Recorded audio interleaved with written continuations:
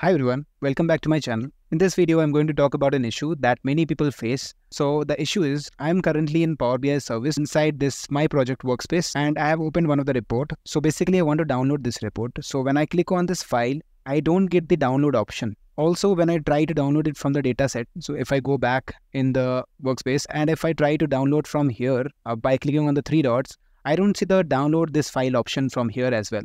So this is the issue that many people face. So how to solve this issue? To solve this issue, one should be the admin of the workspace and should have the admin portal access. So we can go to settings, we can click on this gear icon and we can go down, and in governance and insights, we can see this admin portal. So we can click on this admin portal, and in the tenant settings, if you go down to the export settings, this is export and sharing settings, you will see one download option. So here is the option download reports and it is currently disabled.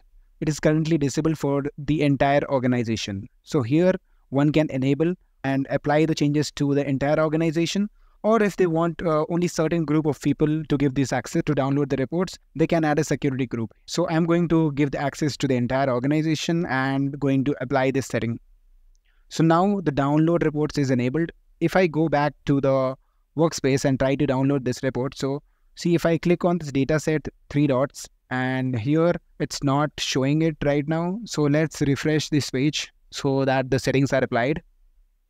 Now if I click on this three dots again, and we have this download this file option now, and we can download this file from here, as well as if I go to report and if you see this file option, here also we got this option download this file.